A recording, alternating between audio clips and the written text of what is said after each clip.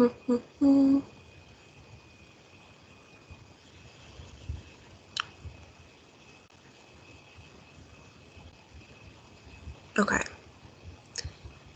Oops. So it's now recording. So welcome to GRE Prep. This is provided by Psychology Institute.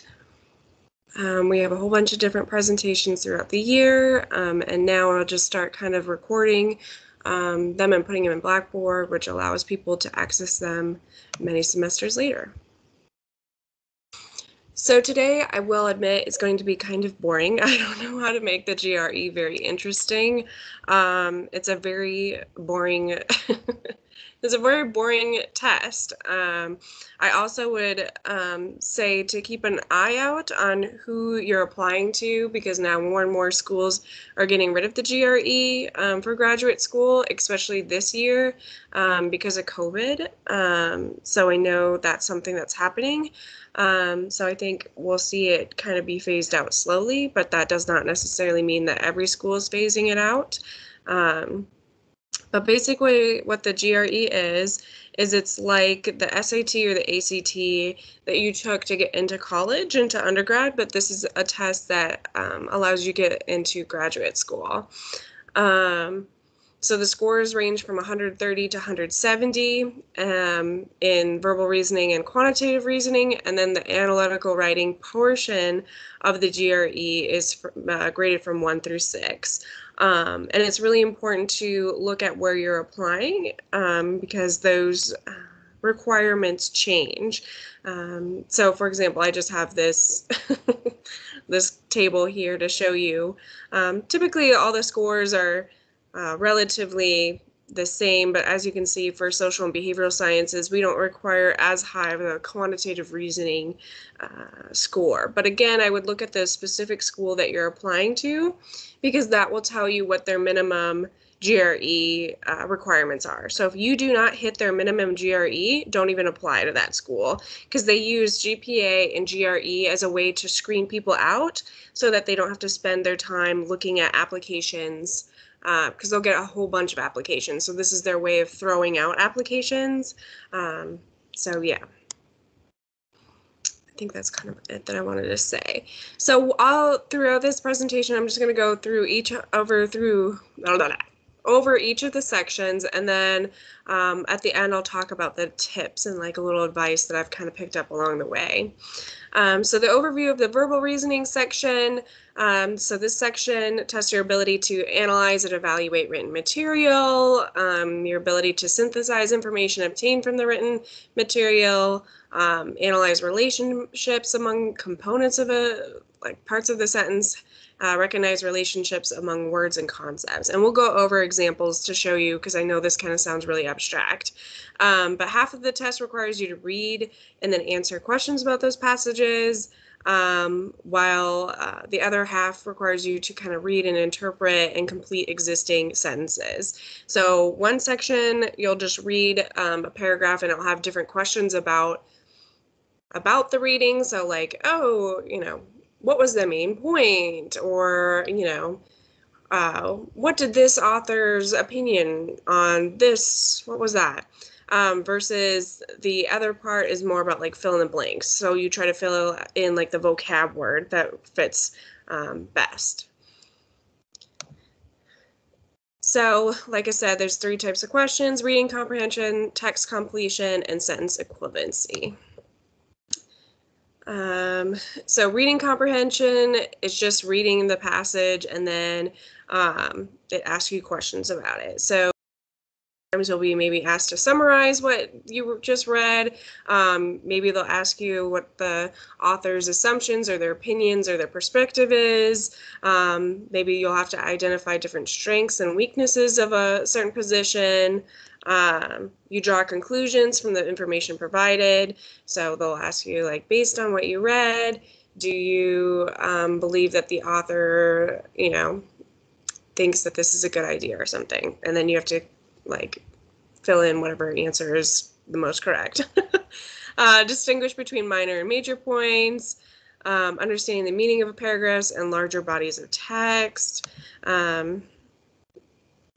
So for the reading comprehension, you'll have 10 passages. Most of them are just a paragraph in length, and then you'll have 1 to 6 questions per passage. If it is getting harder, that's a good sign, because that means that you keep answering questions correctly and they keep giving you harder passages. So there are some so this is what I like. These are the questions I like, where it's a multiple choice question and there's only one standard answer, but there's also questions that have one question and then there's multiple right answers, and you have to select all the right answers. Yeah. I also would, here's my advice. So you're going to read a bunch of different topics. So it's not going to be all psych related. You'll learn like how I said, biological science, arts, humanities, physical sciences, all these different topics. And it's going to become kind of unfamiliar, and don't get bogged down in the aspect of like, I don't know this, like this isn't like what I don't know anything about like technology or the environment or the planets or whatever it is. Everything that you need to know is in the passage. So don't try to get too overwhelmed about it. If you want more practice on how to kind of read information that you're not familiar with, it might be a good idea to look at journal articles, for example, that aren't in the field of psychology, just to kind of get yourself familiar of what it feels like to read something that you're not totally all-knowing about. I recommend that you read the questions first so you know what to look for, so you're not wasting your time reading and then seeing the questions and then going back to read it again. And then make sure that you read the answers all throughout instead of just like looking at the first part, because they'll try to trick you. Like they'll have the first part of the answer correct and then the last part won't be correct. So this is an example of what a reading comprehension question would look like. So reviving the practice of using elements of popular music in classical composition, an approach that has been in hibernation in the United States during the 1960s. Composer Philip Glass, born in 1937, embraced the ethos of popular music in his compositions. Glass based 2 symphonies on music by rock musicians David Bowie and Brian Eno. But the symphonies, I don't know why I can't say that word, sound is distinctly his. Popular elements do not appear out of place in Glass's classical music, which from its early days has been shared certain harmonies and rhythms within the rock music. Yet the use of popular elements has not made Glass a composer of popular music. His music is not a version of popular music, packaged to attract classical listeners. It's a high art for listeners steeped in rock rather than the classics. Whew, I definitely butchered that. So anyways, and then this is an example of where only one answer is correct. It will tell you select only one answer choice. So the passage addresses which of the following issues related to Glass's issue of the popular elements in his classical compositions. So A, how it is regarded by listeners who prefer rock to classics. How it has affected the commercial success of Glass's music, whether it's contributed to a revival of interest among other composers in using popular elements in their compositions, whether it has had detrimental effects on Glass's reputation as a composer of classical music, and whether it caused a certain of Glass's work to be derivative in quality. Whew, okay. So, for the sake of time, I'll just give the answer. So it's E. So one of the important parts of the passage that makes it, when Glass uses popular elements in his music, the result is very much of his own. It's distinctively his. In other words, the music is far from being derivative. Thus, one issue that the passage addresses is that one referred to one in answer choice E. It's weird because it answers in the negative, and that's why it throws people off. But it doesn't discuss any of the other, like A through D. So just kind of give you an example of like the challengingness or the difficulty level of reading comprehension, as well as that's like a lot of answers to have to read through and understand what the answers are, what the passage is, and then decipher it all.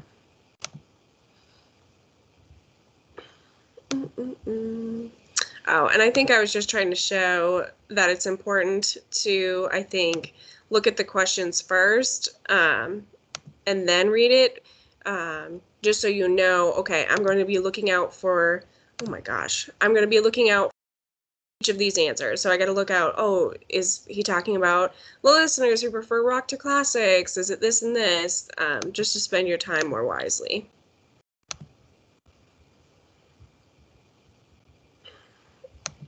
Oh my gosh. Come on. Okay. So now I'll go on to text completion questions. These just require the reader to find out what the crucial word belongs in the blank.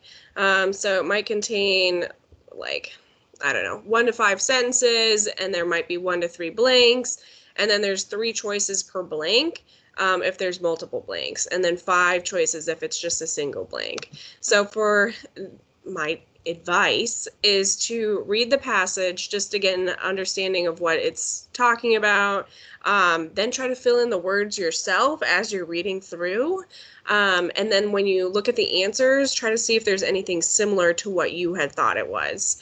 And you can fill out whatever is the easiest for you, so you don't have to start at the first blank. If you know what the second blank is, put that in and then kind of move around to whatever's easiest. And then just make sure that it's logical, it makes grammatical sense, grammarly it's correct, and all of that fun stuff. Also, important to note, if there's a multiple blank question, if you get one of the blanks wrong but everything else right, the whole question is wrong, which is kind of annoying. So this is an example of a text completion example.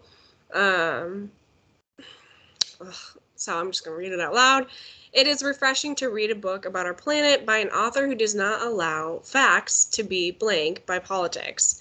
Well aware of the political disputes about the effects of human activities on climate and biodiversity, this author does not permit them to blank. His comprehensive description of what we know about our biosphere. He emphasizes the enormous gaps in our knowledge, the sparseness of our observations, and the blank, calling attention to the many aspects of our planetary evolution that must be better off understood before we can accurately diagnose the condition of our planet. So you have a choice of all these different answers, I guess. And so as you can see for blank I, there's these 3 options. And then for blank 2, the following options, and then blank 3, the corresponding answers. And so for me, I would have probably started off, I feel like I would have actually started off with the first one. It makes sense to me. And then kind of slowly work down. So I'll show you kind of the way that to like approach it, I guess. So the passage is complimentary. So we need to understand what the author is like complimenting this person on. And so they recommend that you start in the second blank. And so here we must determine what a word would indicate, something that the author is praised for not permitting. The only answer choice that fits this case is obscure, since enhancing and underscoring are generally good things to do, not one things that people should refrain from doing. Choosing obscure clarifies the choice for the first blank, and the only choice that fits well with obscure is overshadowed. Notice that trying to fill the first blank before filling the second blank is hard. I didn't think so, but maybe that's because I came in biased, and that could also influence the way that you read a passage. So if you already have an idea of kind of what the passage is about, or what so for example, when I say I'm biased, let's just say that there was a climate change like passage, and I believe in climate change, right? If I'm reading that way, I might be more apt to pick words that go along with what I believe. And then sometimes they do that to try to trick you up so that you're closely actually paying attention to what you're reading. But anyways, so I'll keep going. It's just more to get you an idea of what these questions look like, rather than kind of really breaking things down, because I feel like there are better sites and it's better to just kind of do it on your own time. But again, the GRE is such a huge test. It has a whole bunch of different ways of asking questions, and so I just wanted to kind of get people aware of what they ask. So another part is sentence equivalency. This tests the ability to reach a conclusion about how a passage should be completed. They can have a single sentence, a one blank, and 6 answer choices. It does require you to select 2 of the answers, which I hate. I hate doing this. So it's very similar to sentence completion. You're trying to get an overview of what the passage is. You try to fill in what the words you think that they are and what fits in the best. All right, and it also always tells you, like I said, whether you select 2 or 1. But okay, so anyways, although it does contain some pioneering ideas, one would hardly as so this is where your knowledge of vocab would really come in, to understand what these are. My way of doing it is, okay, trying to understand the essence of the paragraph and then trying to pair up words that like are alike. Because even if I find words that are alike or mean the same thing, and even if they don't fit, I know to cross them off because I know that they're not going to work in there. So the word although is a crucial signpost here. The work contains some pioneering ideas, but apparently it's not overall a pioneering work. Thus, the 2 words that could fill the blank appropriately are original and innovative. Note that orthodox and conventional are 2 words that are very similar in meaning, but neither one completes a sentence sensibly. So that's why I like pairing them together, because it's just easier for my eye anyways to cross them off and know, okay, I've eliminated 2, what else can I look at? Okay, on to quantitative reasoning, which is just basically math. So you test your math skills. It calls it elementary math concepts.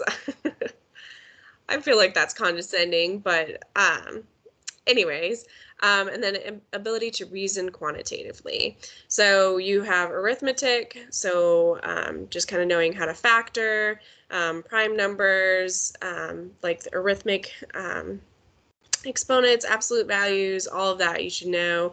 Algebra, so knowing how to like find x and then like doing an equation to get to x.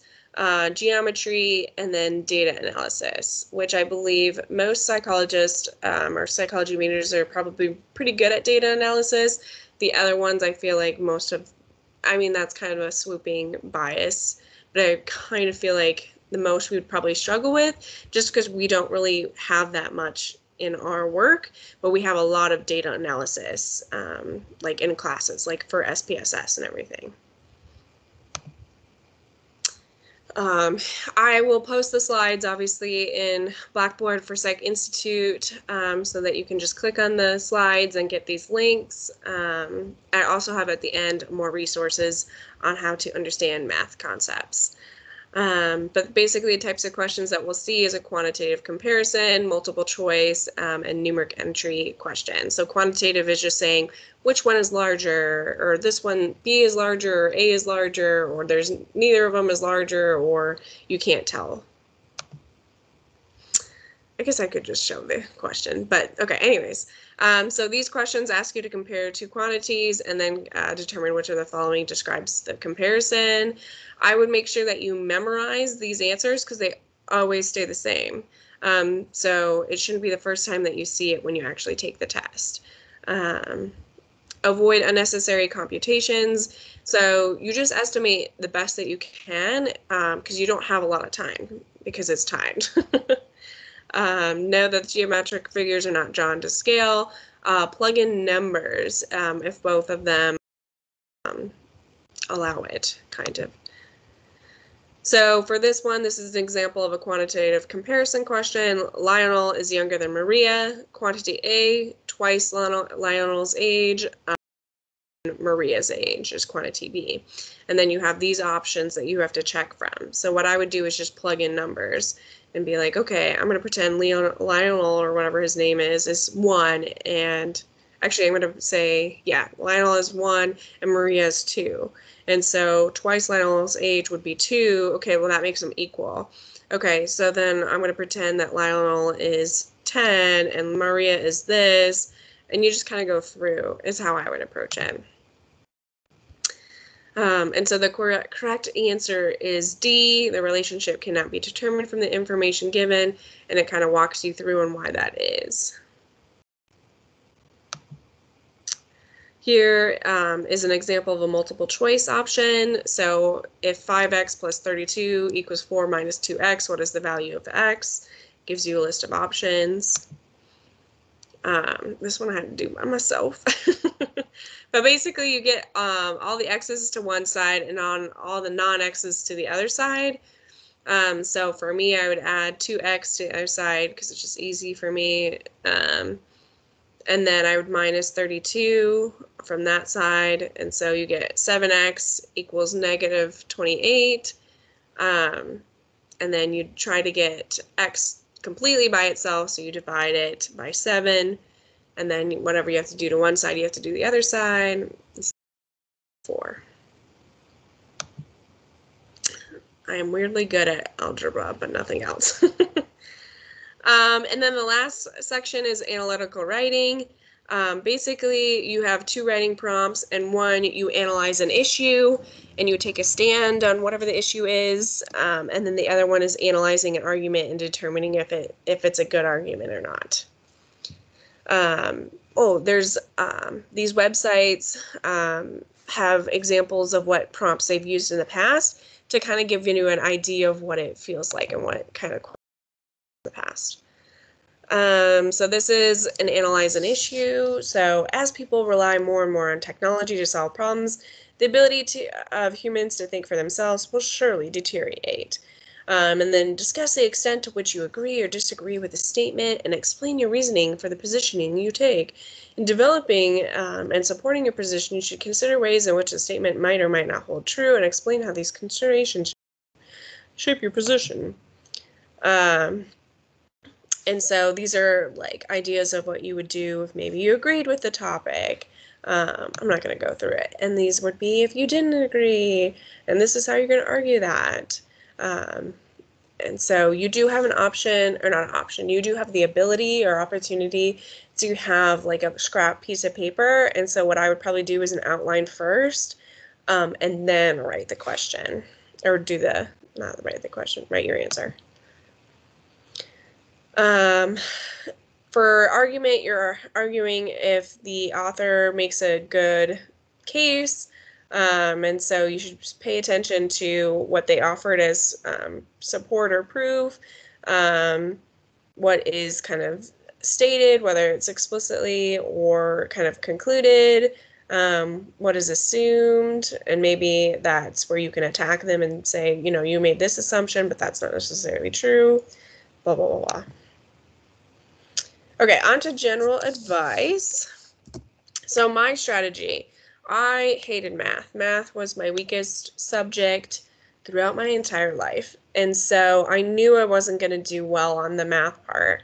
And so my way of approaching it was just to get math to an acceptable level where I'm just meeting the requirements, and then trying to use verbal reasoning to kind of bump it up, so that it looked pretty good. I have heard that you don't have to do amazing on the GRE. It's just, can you meet the minimum? And maybe like a few points like above. However, you don't need to score this high number. Once you hit kind of a certain threshold, it doesn't matter how well you score. So really you need to focus, can I meet the basic minimum requirements is what I would approach at first. You need to practice. So there's free apps. There are like reading material, like books and things like that, that you can get at Norfolk State Library, although I don't think you're allowed to take it home. For whatever reason, those are usually things that you have to keep at the library.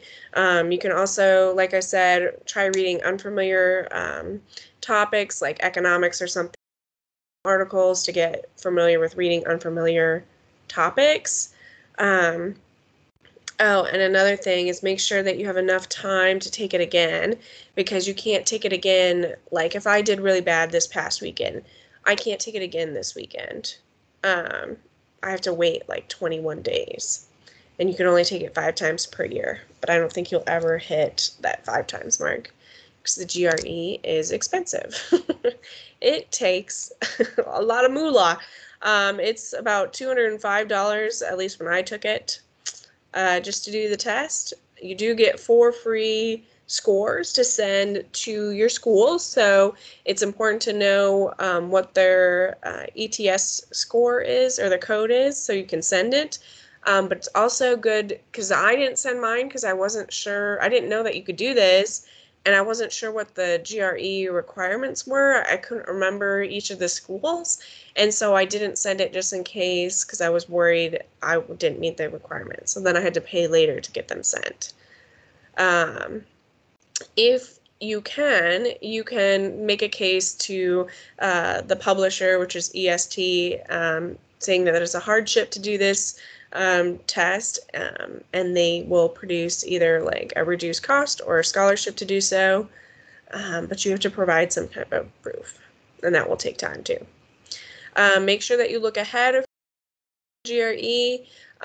In my experience, the spots fill out really, really quickly, because it's not like you can test a lot of people at once. Usually they only have a few spots open, and especially the closer you get to when you have to apply, they start filling up really quickly. I also didn't want to drive far away to take my test. I was a busy undergrad. I didn't want to take all day to do this test. And so I really only wanted to sign up at my home university. And my home university only offered it twice a month. So those are things that you have to keep in mind when you're trying to register for the GRE, is, where do I want to take it? What times and days can I take? Because there's only certain universities that will offer it at particular days. Just know that, like I kind of already mentioned, that if the test is getting harder, that's a good sign because that means that you're doing well. It's broken up into 2 sections of verbal reasoning, 2 sections of quantitative reasoning, and 2 sections of analytical writing, and they're not one after another. So you might have verbal reasoning, and then quantitative reasoning, and then analytical writing, and then maybe you'll start off at quantitative reasoning, and then verbal, and then analytic. So you'll never have like verbal reasoning twice in a row consecutively. Another thing that I recommend is build your endurance for this test. It is a long, long, long test. It is about 4 hours, and you only get 1 break. So you definitely want to make sure that this test is not the first time you take it. Like, make sure you take practice tests, and make sure you do it in the same format that the GRE requires, which is a 4-hour thing, rather than like taking one section and like, oh, okay, I'm going to take a 30-minute break. Oh, I'm going to come back to it. Just to build your endurance. Like I said, I didn't practice that well. And by the end of it, I kind of had this like, I don't even care what I score. I'm done with this test. It is hour 3. I'm done. And I was just kind of annoyed. So I think that towards the end, I wasn't doing very well just because my body was just like, no. So make sure for that 10 minutes, maybe you bring a snack or some water. Make sure you're wearing comfortable clothing to not distract yourself, things like that. Another thing that like kind of like psyched me out right before was that they take this test so seriously. it made me anxious, and I'm a very anxious, I think, person in general. But it was just crazy to me. So you bring your ID and your confirmation email, and your ID has to match exactly with the confirmation email. And I would suggest that you arrive early, because the testing center, if you're 5 minutes late, they can just deny you and say, nope, sorry, we can't do that. And take into account that this whole checking procedure that I'm going to talk about counts in that time. So that's why you want to show up early, especially if there's other people before you who are going through this stupid checking thing. So at least where I went, my university, I had to like pull up my sleeves and show them I had no answers on my wrist. And then I had to take my pockets out and like show them that there was nothing in. And then they didn't like that I had earrings in, so I had to take that out. And then like you go through this weird check thing with them. And then you put everything else in these lockers. They video record you. They do all these weird things. So just make sure that you come at least 30 minutes early. This is why I wanted to do it also at my local university, because I knew where to park. I knew where the building was. I knew all these different things. So if you're, obviously we're NSU students, so if you're NSU, I would recommend taking the test at NSU, just because you know, okay, this is what traffic's like. This is like when I go at this time, it's usually like this. If you have to go to a different university, like for example, ODU, it might be, you know, where can I park, and like how much does it cost to park? Do they accept credit cards? Like little things like that, or like I feel like I would get stressed out too, just because that's just kind of who I am, if I couldn't find parking right away, or I couldn't find the building, or things like that. So onto the resources. So this kind of breaks it down, and then I talk a little bit and expand a little bit more.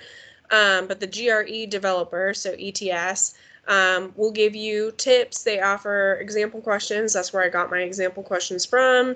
They have 2 preview like tests that you can do for free. There's a Varsity Tutors GRE exam prep app that's completely free. You can find a study buddy. I don't know how, I've never done it, so I don't know what the process is, but it's free. You can buy books, and they offer free tests and kind of walk you through. It does kind of get costly though, which is why I recommend NSU's library, because they have those resources. There's classes. They tend to be very expensive. And then you can take practice tests with other organizations or companies that can sometimes be free. So here's an example of one of the outside like companies that offer free tests. They only offer 2 tests, but if you get enough of those organizations, you can get a lot of free tests. Things like that. Oh, I guess this is the one that comes up with, I'm sorry, I said that wrong. This is the one that comes from the organization that develops it. But there are plenty of other organizations that have their own.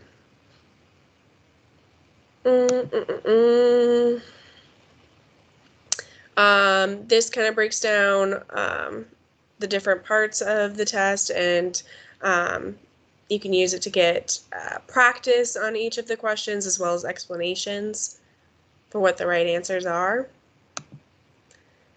Magoosh is a vocab app that's free. I don't like apps like this. Here's my personal opinion. They give you a bunch of vocab words, and you try to learn them. I don't know, you could learn a whole bunch of vocab words, but there might be only 2 that show up on your test, yet you spent all this time studying.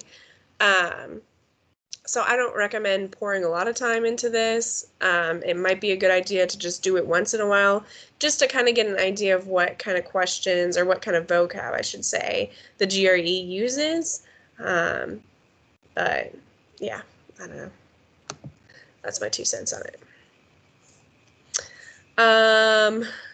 This one is, okay, so Manhattan Review is this is not from the developer. It's an outside organization.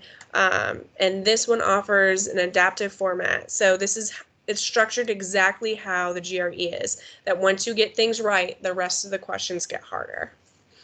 But yeah. McGraw offers, so it has like different sections, and then it will have videos explaining each of the questions and like what the right answer is and how you should get to that. Is it Khan Academy? This is a good site to look up. For example, when I had like the math things, if you're not familiar with what prime numbers are, you can look it up onto Khan Academy and they'll tell you exactly what they are. And I feel like it's a pretty good resource. Okay, so I realized that the GRE is very boring. I don't know how to make it interesting because it's a boring test. There's not much I can do to flare it up. But if you do have any questions, obviously I'm the GA for Psych Institute for at least this remaining semester and next semester. And so I can help you get resources with the GRE.